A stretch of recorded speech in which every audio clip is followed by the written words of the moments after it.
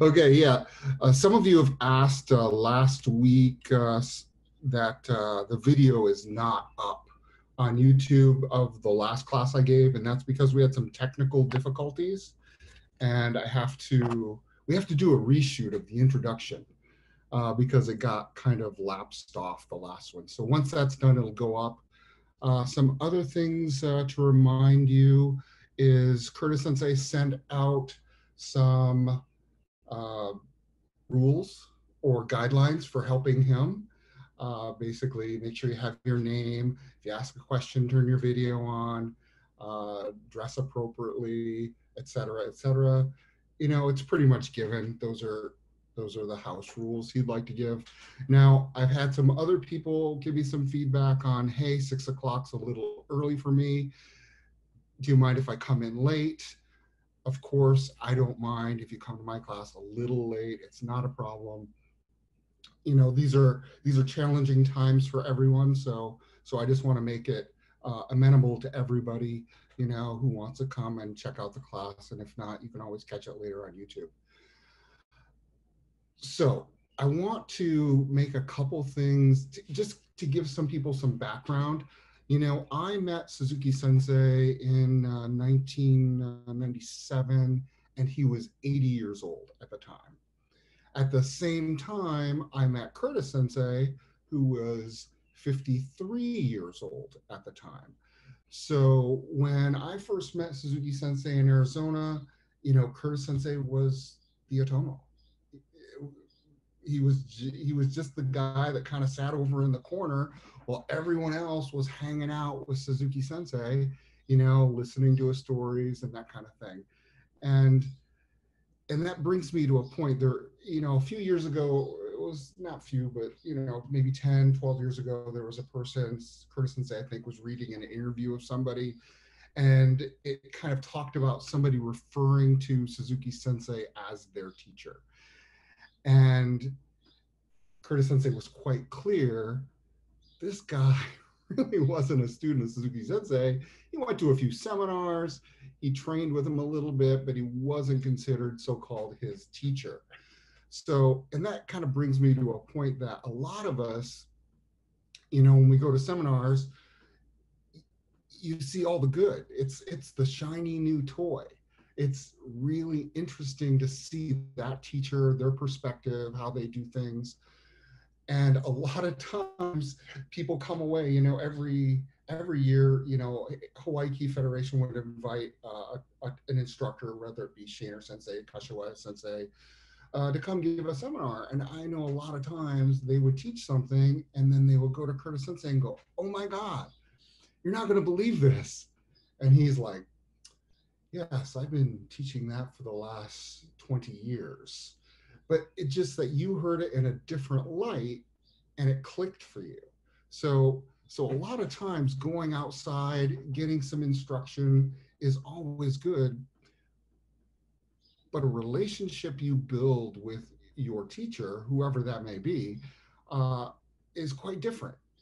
I like to refer to it as I knew Suzuki Sensei as seminar Suzuki Sensei. You know, he was 80 years old. He wasn't as scary as he was with Curtis Sensei.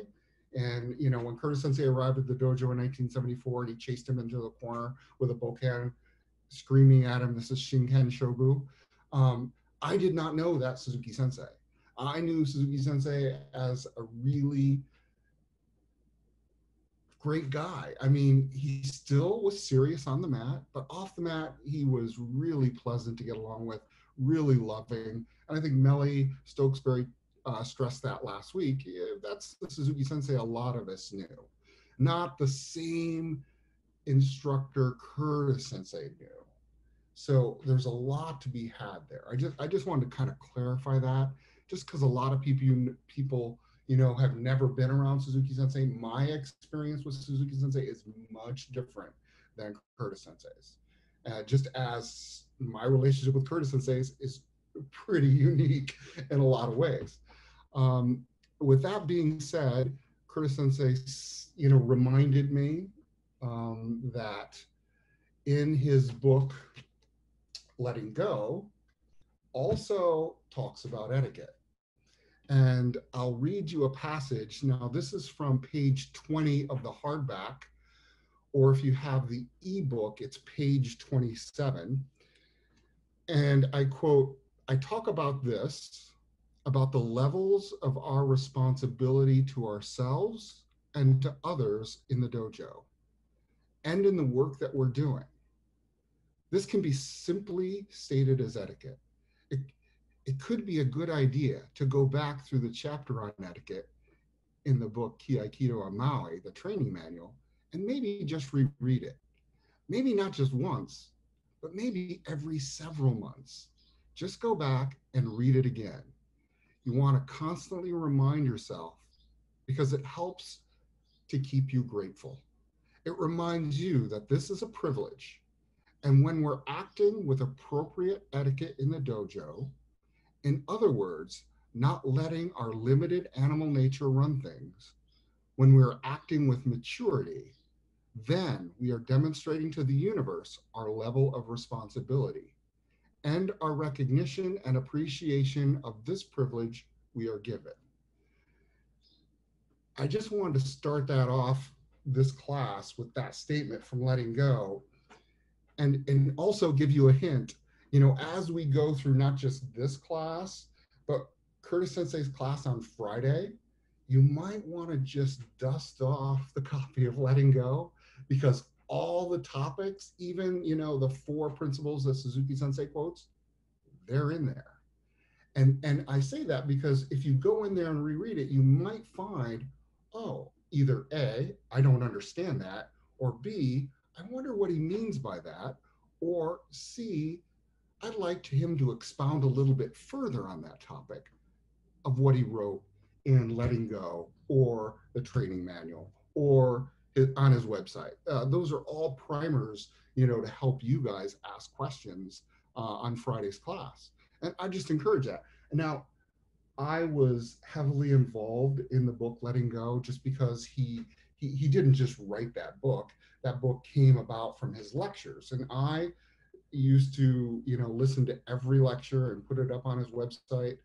And it's not a book you probably like to pick up and read cover to cover. I personally could not read that book cover to cover. But what I recommend, and I say this to a lot of my students in Maui, is, use the book as a reference manual. Take a chapter, pick out the chapter, read the chapter and go, oh yeah, as a reminder, as a refresher. Maybe it's before your class that you're going to teach or attend. Maybe it's before a seminar. Those things, just these tools are there for you to use, and they're actually pretty darn good. Like I said last week, Suzuki Sensei used to tell us back in the day, there was no videos, there was no books, there was just Toy Sensei coming to Maui and doing his thing. So we have a lot of things to go through, and I encourage you guys to do that. So getting back to etiquette, I kind of looked at the next section of etiquette entitled On the Mat, specifically topics number 4, 5, 7, 10, and 12. And they're pretty much all the same thing, but I'll read a few of these to you and we can start, having a little discussion about them. Number 4, on the mat, never interrupt the class to question unnecessarily. If you must ask a question, wait until an appropriate moment. So, that's coming through just to tact. Timing is everything, and knowing when to ask a question and when not to ask a question is really important, because trust me, I've learned that mistake many times, because I was the one who was always in class raising my hand going, yeah, but Sensei, isn't it done quite like this? Or did they change that? Don't do that. I made that mistake many times. In fact, I pretty much don't talk in class right now. I just shut up, because otherwise crows are flying in my mouth all the time. So, we talk about asking questions, and the time to ask a question, of course, is when Sensei says, do you have any questions? Probably before that. If you want to take him off to the side and ask a question, yeah, that's okay too. He doesn't encourage that, but I often do that. On the side, I'll ask him a question, mainly because I'm embarrassed to look stupid. So, I mean, I encourage people to just ask questions, but not in the middle of a demonstration, like when he's showing something in class. And that kind of goes through to number 5, which do not call out or interrupt the sensei while he or she is teaching. Again, that's it's unfortunate sometimes that we have to describe these kinds of etiquette, but fortunate in the sense that they're written down and we can go over them and kind of discuss them. But you know think about, and this kind of goes back to having a conversation with somebody. When you're having a conversation, a think, are you actually listening to the person, or are you forming in your mind, I'm going to rebut that statement or whatever with this, or I'm thinking how to a get my opinion across. Are you actually listening? So when you're reading that, don't interrupt the sensei. That's because he's not finished. you know, Talking or demonstrating, either one. So when you're talking to somebody, you don't go, oh, excuse me, I'd like to say something right here. No, you should listen to everything they have to say, you know, as Curtis Sensei would always describe, his discussion or class he took with Toy Sensei, listen like you're one big ear, just listen. Don't think about anything else but listening. You know, uh, that's, from taking, a point that's etiquette, that's standard practice at most dojos, and into, your business relationship, your work relationships, your relationship with your friends, relatives, and significant others. Don't interrupt. Listen. That's the best advice you can get from most uh, instructors. And Suzuki Sensei, I have to tell this story real quick.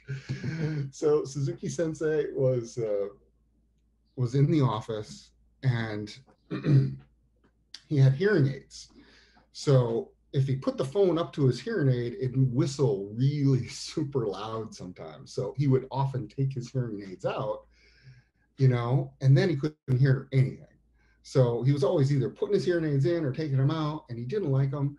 But one time, phone rings, picks up the phone, and it's his wife, Patsy, and she starts talking, and she's talking super loud on the phone, and he's just like, yep, yep, yep, yep, okay, click.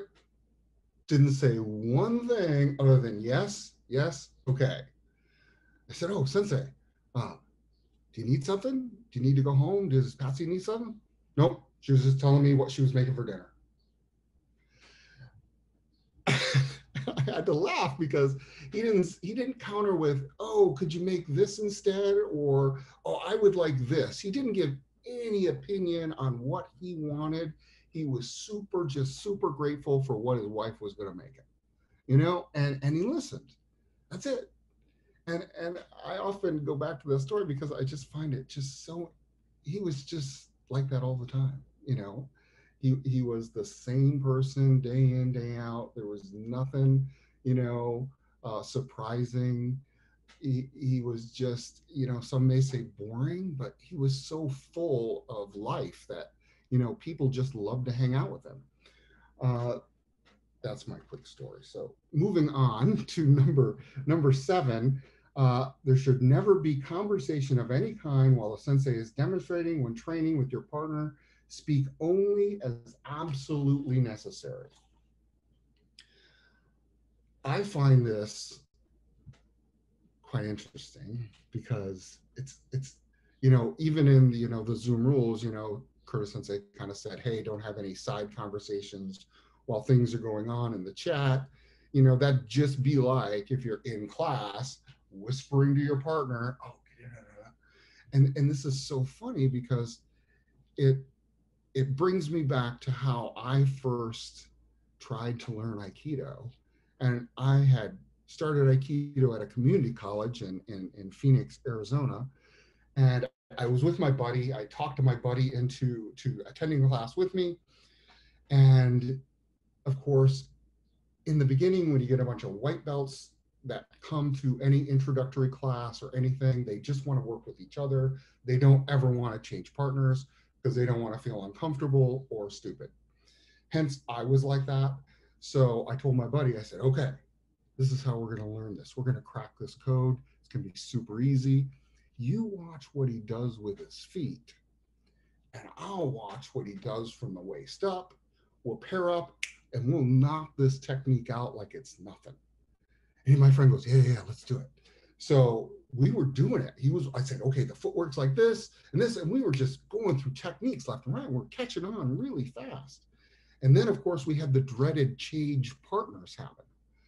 So I'm thinking, of course, everyone knows this technique of learning. So I first pair up with who I did not know at the time, but now is a very good friend of mine. Her name was Mayumi Case, who has a dojo in Raleigh, North Carolina under Shainer Sensei. Her and I grew up together in Aikido. And I first pair up with her. I didn't know her from anyone. I bow in. The technique is demonstrated. So after that, we come together and I said, okay, do you know what he's doing? She looked at me like I had slapped her in the face. She goes, no, I don't know what he did. Do you? And I was like, holy smokes, this girl is rough. That was she just didn't know what to do. And then her defense mechanism kicked in. And I was just dumbfounded on, wow, she's not very nice. But of course, later on, we became lifelong friends as a result of that one incident.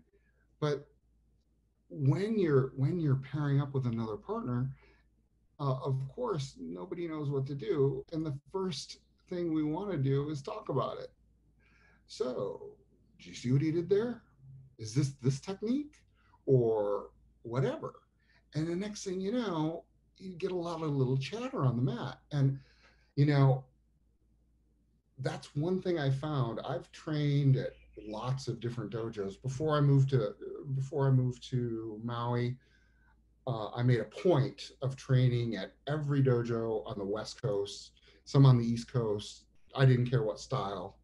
I did anything. Aikikai, Yoshinkan, anything I could do to go to a dojo, I did it. And I did notice the Aikikai are very good at not talking. They don't talk at all. But on the other hand, the Key Society dojos, they tend to talk a lot. And I asked, Sayaka about this quite a bit because Sayaka, is from Japan and trained at headquarters. And she said, they don't really talk much at headquarters either. They actually discourage it, So I don't know quite where that talking comes from. I think it's an American thing. But maybe Toby, can you tell me, Toby, is it a European thing too? Chime in. It's also a European thing. Yeah. You got the. How do you, for example, solve the talking issues in your classes? It's difficult. We have to you have to actually make people aware of the fact that they are talking too much. And you can't.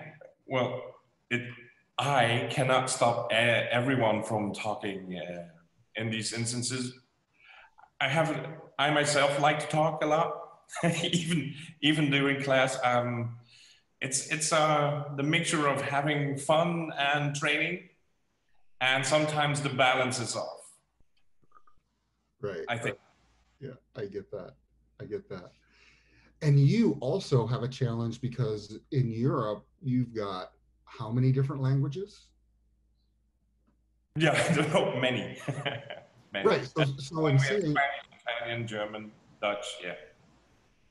So because I know when I've been to Europe, to Helmand and to Spain and what have you in Germany, I noticed that often Curtis Sensei has a translator, so therefore he's being translated, and then of course you get the sidebar conversations, kind of like at headquarters when there's many different languages of just okay, this is what he said.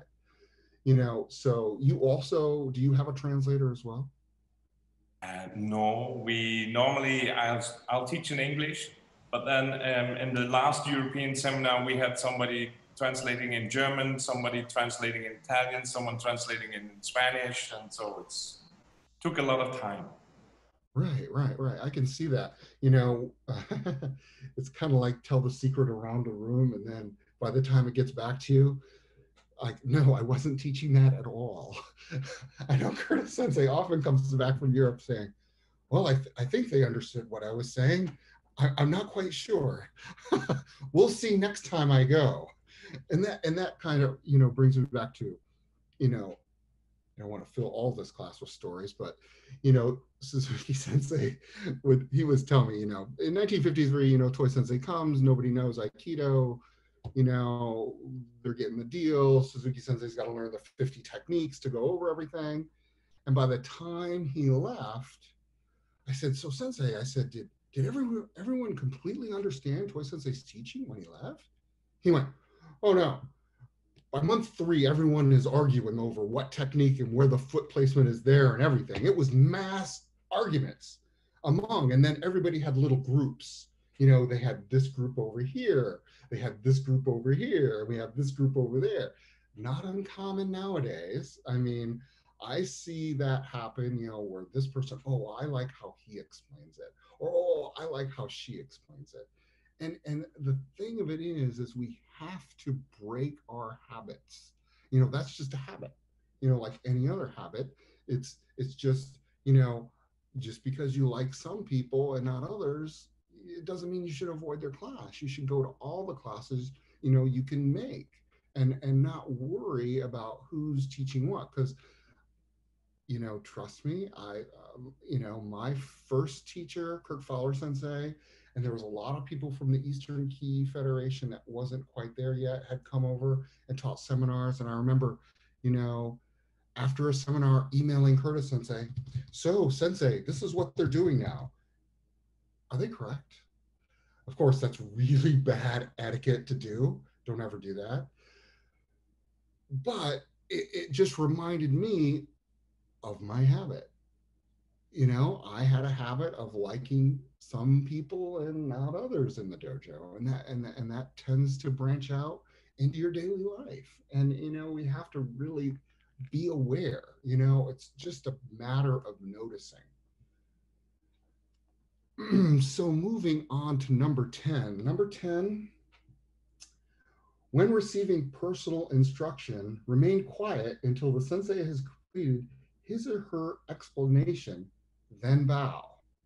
So I find this is really common in the Aikikai is, and this happens a lot where nobody's standing around.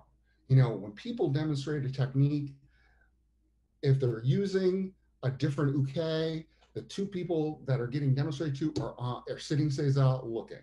If one of the persons being the uke, the other person is sitting seiza looking. And then after the demonstration or any other question left and the teacher leaves, they both bow, arigashimasu, or domo arigatou gozaimashita, or whatever. They're always thanking, being appreciative, not interrupting, but they're waiting till the end of the demonstration. They're not talking, and they're bowing at the end. Now, I notice in my intro class that I teach the beginning class and the advanced class, but I noticed a lot in the introductory class. I get them to do that. They'll do that. They'll sit seiza. They'll bow after they've been, they'll learn because they don't know any different. They're learning Aikido first time. They're learning this is etiquette. But I guarantee, boom, they go to the advanced class, and then they start picking up the habits of the advanced people. So you have to understand, if you're an advanced person at the dojo, people are looking up at you. People are looking, especially if you're wearing a hakama. If you're wearing a hakama, then people are actually going, oh, well, they did it, so I'm going to do it that way. Because they don't know you or anybody else. They're just trying to do things right. So you have to realize that anytime you step on the mat, somebody is looking up to you. Even if you're just a fourth cue, the fifth cues are looking up to you. Or people who haven't been ranked, they're looking up to you. So it's just one of those things that you have to understand, that you're always being looked at. Maybe not by the teacher, but by other students. So just by practicing simple etiquettes, bowing, you know, when you're getting a demonstration, sitting seiza, waiting to be taught whatever mistake or whatever question you had. That's super important. Uh, the next one I wanted to cover, that all these are linked to talking or interrupting, and this one, let's see, number 10. Uh, When receiving personal instruction, remain quiet until the sensei has completed his or her explanation, then bow. Then number 7 was, there should be never be conversation of any kind while the sensei is demonstrating. When training with your partner, speak only as absolutely necessary. And then number 12, which I wanted to talk about, when the sensei is teaching a point, do not attempt to move ahead to another point, thinking you know what is next. So thinking what you know is next. This happens a lot. I see this a lot because uh, I like to give instruction, you know, by steps. I normally don't demonstrate an entire technique and then have people repeat it, which is what other styles of Aikido do. I tend to like, okay, let's just do this point. And a lot of this, they're thinking, oh yeah, same side grab, cross hand grab. We're just gonna do, oh, I know what he's doing. How many people have, oh yeah, I know what he's doing. So when you're teaching, you may have one point in mind. So as the student, you should be an open book, or as Suzuki Sensei would say, an empty cup. You know, Suzuki Sensei, when he would start every police class, he would read, you know, Suzuki Roshi's verse on empty cup. In the beginner's mind, there are there are infinite possibilities, but in the expert mind, there is a limited possibility. And when he would read that before every police class, guaranteed. And another thing he would do as they walked in, he was getting these police recruits and he didn't know their backgrounds. So he would always ask them, he would stand at the desk, they'd come in to sign in, they'd sign in, he'd look at their name, look at them and go, have you ever practiced any martial arts? And if they had, he'd write it next to their name. Oh, I practiced karate, or I practiced judo, or whatever. A lot of them, none. Or I did boxing. And he would make a note. And then when he would start the class off, he would talk to the recruits just about his background, the police history, about the levels of respect that police officers receive, and that they should be giving the same respect to everyone in the public. But then he would go into beginner's mind and he would say, fellas, everyone here is a beginner. I'm a beginner, you're a beginner. Because if you think you're an expert, then there's no possibility. There's no openness. There's nothing more to learn. I was on a call with somebody and I was like saying, hey, you might want to try this. And they said, I'm an expert in that. And I thought to myself, wow, they're an expert in that. Interesting. And that just meant they have a very closed mind, a very narrow mind when it comes to that. As we grow, we tend to get full of a lot of stuff. Trust me, I have a whole closet full of stuff. And we have to remember that that is just stuff. Every time you go to class, every time you're with your teacher, that is an opportunity. You may not know what that opportunity is, but that's okay. and I just want to stress that when you consider yourself an expert, then you have nothing more to gain. And that would be quite boring that if you knew everything. And I was always reminded, I have a stack. I don't know. I was looking at him the other day. I have a stack of letters from Suzuki Sensei because I used to write him letters back in the day before internet existed. And he would always write me back. He would write me back these long letters. And I would always pepper him with these questions because he was the guy. I mean, and he started Aikido in 1953. He was one of the very first Americans to go to Hombu Dojo outside of Terry Dobson. He also, when he moved to Japan in 1971, 72, he, trained with Toi Sensei very, very close. And he knew all the Aikikai folks. He was super good friends with Tamura, that went to France. He was super good friends, with Mariyama, who ended up staying in the Key Society for a little bit. He had developed friends because they were all younger than him. Suzuki Sensei was 55 years old. Think about if you decided at the age of 55 to move to Japan and become a live-in student, so to speak. Tough, tough business. That's very tough because, that's what the young kids were doing. And that's how he knew all the top instructors that are, went all over the world, is because they were in their young 20s.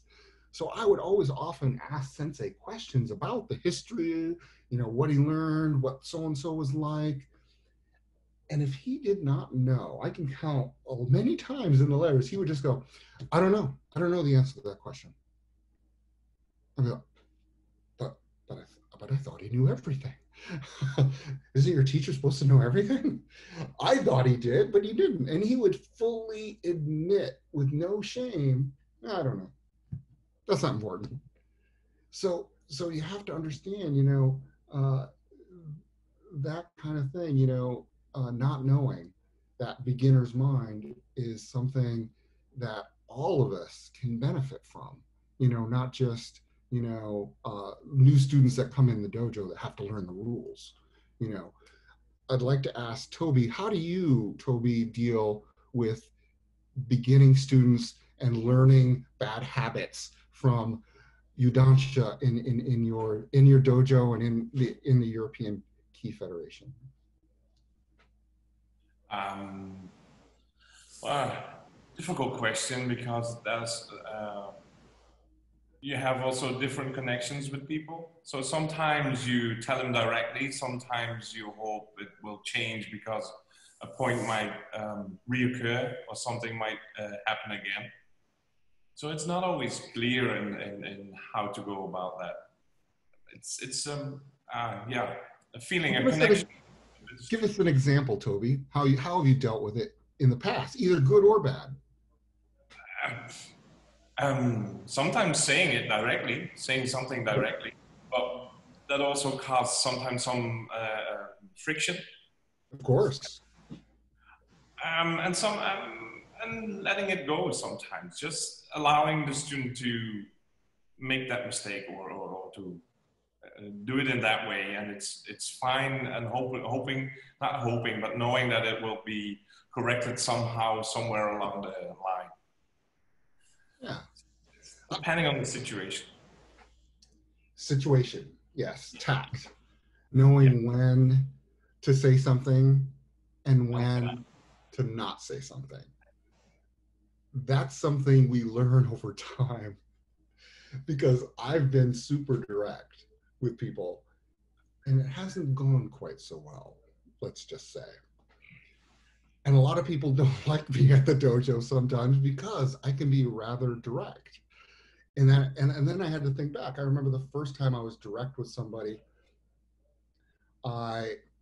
it was a young lady at the dojo in Arizona, and she was wearing a necklace, and it was a super, super nice necklace. And I realized, hey, etiquette, don't wear jewelry on the mat. The reason why? Because you get broke, right? So I go up to her and I said, hey, you might want to take that necklace off. Oh, this necklace is really important to me. I'm not taking it off. I went, okay. I didn't make her, just let it go. Next thing you know, it's broke on the mat. I looked over and said, I told you so. That wasn't quite the right thing to say at the time. Toby, do you have something to add? Go ahead. I had a similar situation with a student who was very religious, and he wore a necklace for that, and he couldn't part with it.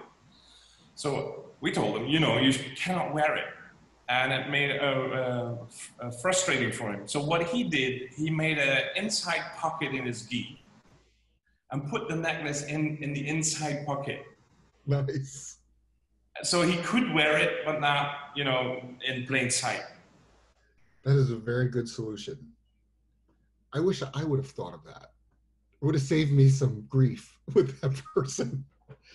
And I don't want to disregard, just talk to Toby, but Olaf, you just popped up right next to him. So Olaf, can you give us some feedback on how you do things? Olaf has a lot of experience. I know he trained in the Aikido for years, and now he's with the Ki Society. So let us hear from you. Yeah, so my experience is similar to yours, Sensei.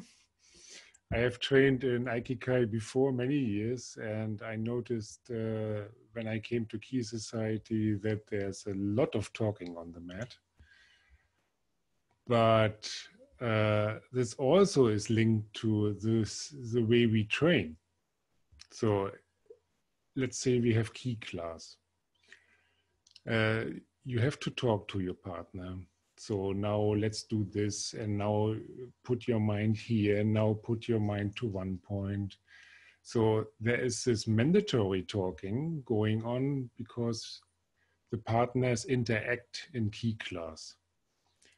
So, and I have the feeling often most Ki Aikido classes start with Ki training, and then we move on to more Aikido techniques. So this mode of talking to each other is sometimes carried over and never stops. So I think this is kind of a methodology from the method of teaching. It's kind of inherent in the system that people think talking about what we do is part of our system. Sure. And I have a comment to that effect. I know exactly what you're saying there. And I know Sayaka, who trained in Japan quite some time with Toi Sensei, she said that, and Toi Sensei said this in a lot of his little, interviews. He said, what made Toi Sensei a great teacher was actually him leaving Japan. Because when he left Japan, that's when students asked, why? Why do we do this, Sensei? Because in Japan, he could teach a technique, and the Japanese, due to their style of learning, would do it 10,000 times without asking a question. But here in the West and in Europe, people question, hey, why are we doing this? What's the purpose of this? Can you show us something else? And I noticed Toi Sensei said that a lot, and that really influenced him heavily in his instruction on why and explaining things. And I know Sayaka would say something to the fact that, she said Toi Sensei would always say, hey, you need to ask me questions. You need to be more outgoing. Don't just trust me. And I think you've even heard Curtis Sensei say this many, many times, is don't just trust what I'm saying. You go out and try it. You experience it. You check it and see if it works. Because he's not just doing this because it's some sort of magical thinking that it's going to happen. It's you have to put in the work. You have to do the training in order for it to actually, I would say, come out of you, so I know we do a lot of talking, especially during Ki class, just because we are trying to express that, you know, what we're doing and how we're doing things. And this happens a lot when an advanced person is paired up with a junior person. The junior person doesn't know anything, or maybe they're first class. And of course, you as the advanced person, hey, can explain things. But that kind of leads into another of the teaching points that I wanted to go over. And that was, let's see, number 11.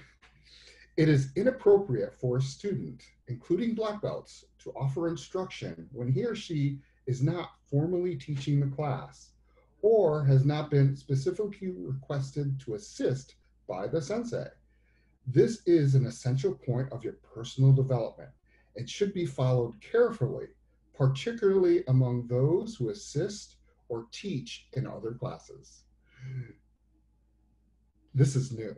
He just put this in here. This one is new from the last edition. And that's because if you've been to headquarters, or maybe when you were in Las Vegas, Shinichi Sensei actually made a point of saying, this person is my assistant, this person, and usually it's the chief instructors or advanced people. And at headquarters, he kind of points out the same thing. So if you're not one of those appointed, don't be teaching, you know? And I would always err on caution, because I have been guilty of over talking, whatever it was. And even though, you know, I would think, well, they need help, Sensei, and I'm the beginner teacher, you know, so obviously I should be doing this.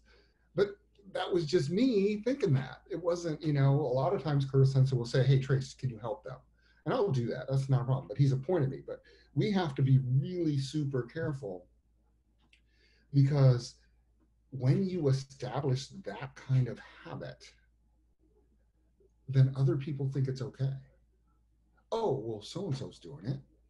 It's okay for me to do it. And that kind of goes back to what we said before. Every time you step on the mat, somebody's looking at you, whether it be the teacher, your fellow students, you know, junior students. You know, we tend to forget.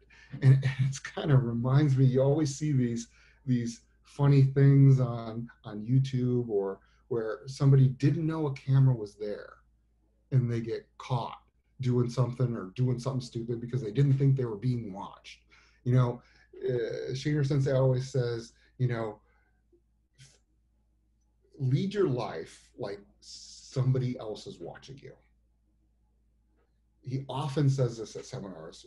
Shiner Sensei is the head instructor, or the chief instructor of the Eastern Key Federation, and he's come to Hawaii several times and given instruction. And Charles Boyer, who's with us without his video on, trained under Shiner Sensei quite a bit. So maybe Carlos, can you give us some information on how you would attack some of these issues and what you learned from Shiner Sensei? Well, thank you, Sensei, for asking. Well, you know, so I agree with you. Erring on the side of caution is always good in these cases. Shiner Sensei, you know, that dojo where I started, it has a pretty strong adherence to etiquette. So I think that helped me get some bearings. But I can tell you that there were times. I was a colleague of Shiner Sensei's at one time. We both taught at the same university. And so in my early days, I would see him in the hallway and I would say, hey, David, how you doing? This is in my early days of training in Aikido. And he never said anything about that. And one time I was on the mat talking I forget about what, but I was talking to his wife, who was also one of my teachers at the time, Ileana Shaner Sensei. And, you know, she said, this isn't so much about talking, but it was just this kind of etiquette stuff in general. I happened to mention, you know, I was talking to David, and she just stopped and said, "Oh, we call him Shaner Sensei here." And, you know, and that, for me, that was okay. That was it, you know, and that's what I mean by it. They have a pretty strong, clear way of practicing. So I feel very fortunate about that. And then about this, this specific point that you're talking about right now, about assisting the instructor. I've had a lot of conversations with Curtis Sensei about this over the years, especially recent years. And yeah, I mean, sometimes, you know, all I can do is share what I do based on the things that I've talked to him. He never said, do this, but someone might ask me on the mat, sometimes off the mat, how do you do this? Or what's the rule about this? Or what am I supposed to do about this? Or what do you think about raceation or whatever? And, you know, Curtis Sensei may be a couple feet away. And so what I've learned over the years, and like happened with Ileana Shaner Sensei, it wasn't always a great learning experience. Sometimes it was like a slap, right? It was like a shock. What I learned was that the very simple, basic thing I could do was like, oh, let's ask Curtis Sensei. He's right here. Or I'll call him over. And I do this off the mat as well, not only on the mat. So I don't know if this helps, but you know, in terms of my experience, this is kind of like the stages that I've been through, you know, from being like, you know, it's like not having a clue what etiquette is and just being kind of chummy and buddy with people to kind of having some sense of, oh, there's a reason for all of this. And then at this level, this number 11 or whatever it is that we're on right now, is also kind of, okay, there's a reason for me to see this and to deal with this. It's in here for me. There's a purpose for this. Anyway, I hope that helps. That's been my experience. Yeah, that's great. Carlos, thanks. It says Charles Boyer there, but everybody calls him Carlos, even though it should be Boyer Sensei. He's the head instructor of the Lokahi Dojo, for those of you not from Hawaii. Yeah, that's very good. Thank you so much for sharing. You know, teaching on the mat when the instructor is, you know, that's one of those pet peeves of Curtis Sensei that, you know, lately he would call you out on it. And sometimes he doesn't. He'll just kind of say something to the assistant or whoever's assisting, myself or maybe Jeff Baldwin Sensei or somebody. You know, he would kind of say something, hey, you know, kind of remind them, you know. And I think that's another good point you stated, which was, you know, when, you know, Boyer Sensei, he's acts as Curtis Sensei's Otomo when he goes to Europe. So he has a lot of one-on-one experience with Curtis Sensei and so he's with him on the mat and off the mat. And that's a really good point of, you know, erring on caution. And some people are super intimidated to approach the sensei. Super, you know, it kind of goes back to, I can't remember if Curtis Sensei told this story. Oh, I think he told the story at the last seminar about, you know, he was at headquarters, Toy Sensei's off, you know, in the cafeteria there by himself, and nobody will approach him. No one.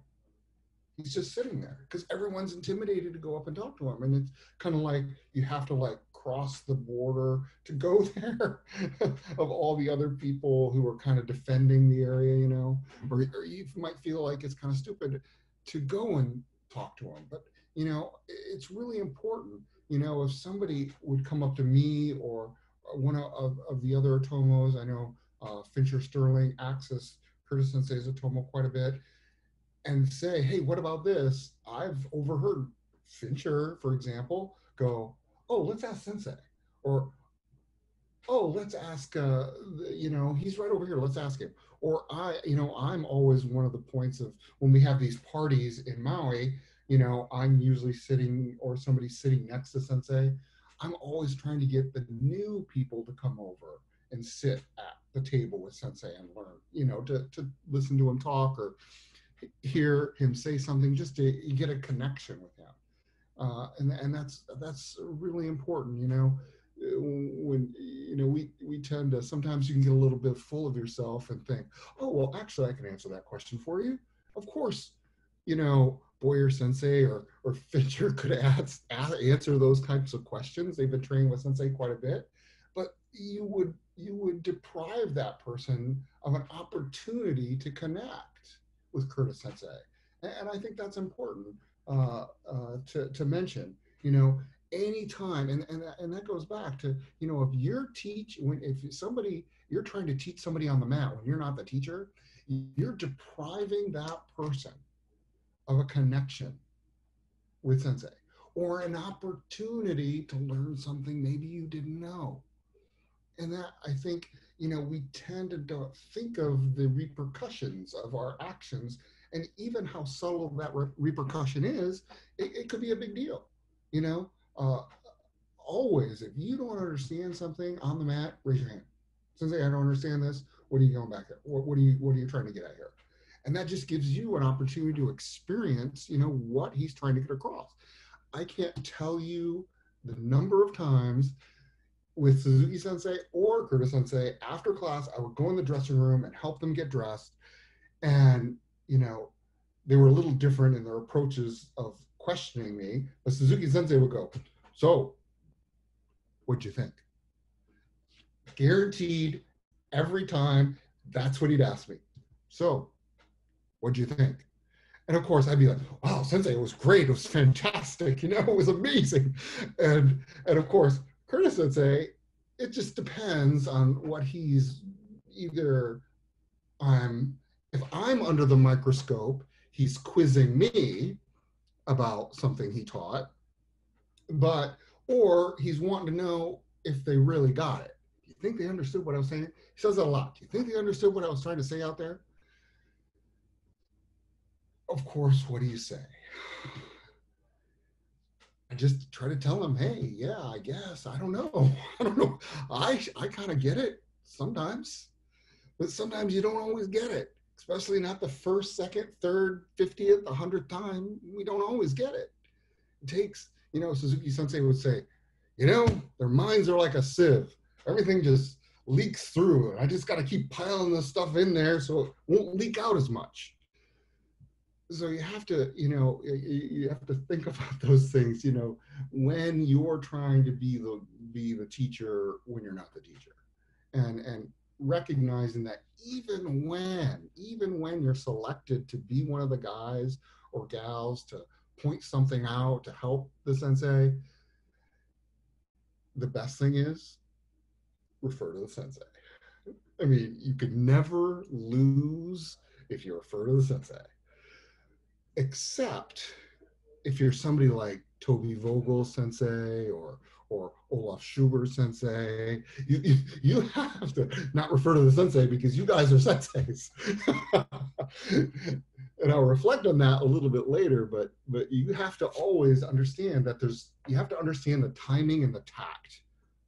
So have a few more minutes left.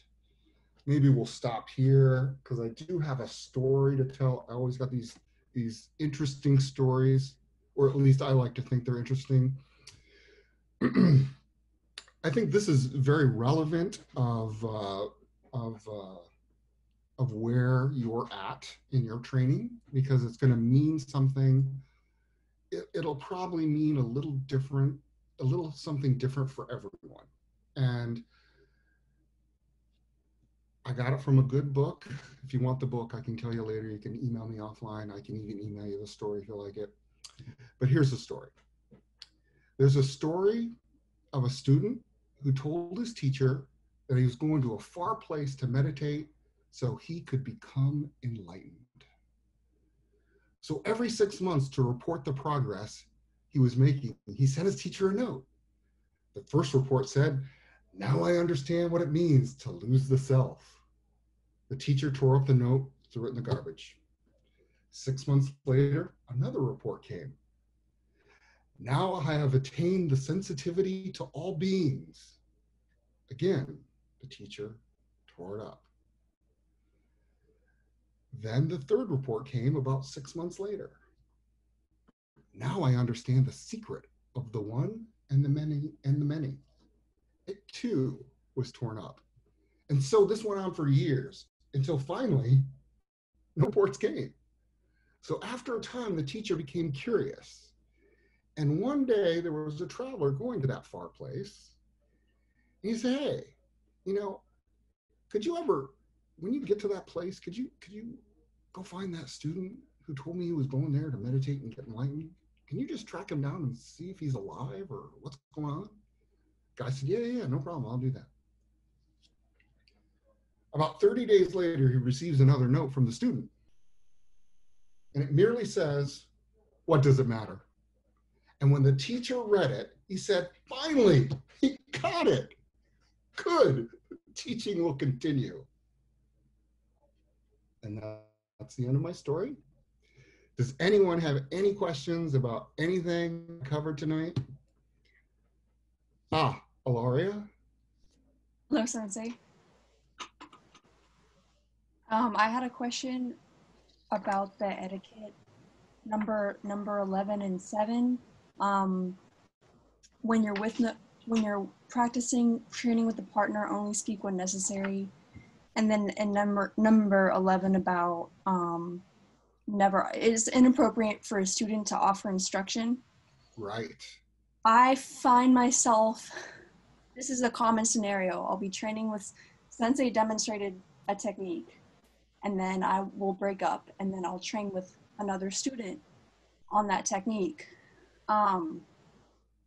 And say, like, if the other student, if I'm okay, when I'm okay, something about it doesn't feel right to me, maybe I'll like offer a reminder of something based on what Sensei just said that they're doing. Does that count? Is that crossing a line? Like, should I just work on like myself only and just wait for the Sensei to come around, or like try to help the person? You can always raise your hand and then the Sensei will come over. Or if they're busy, you can just kind of go through the motions or demonstrate yourself. There's many ways to answer that question. Again, it comes down to tact and timing, and erring on caution is just going through the motions, and of course we all, in the middle of a technique, some people say, "Oh, he's just falling for the person." Well, yeah, of course we all are, in a sense. We all know what the other person's going to do.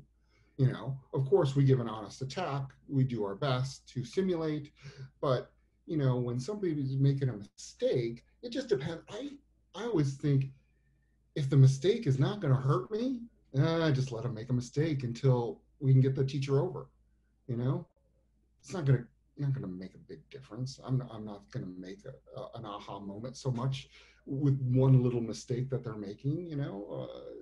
I would say, always err on the caution. You can always call the instructor over, but just think about not you're in it for your experience, but you have to understand that when you have this deeper connection with your teacher and with other students, that it's all one thing happening.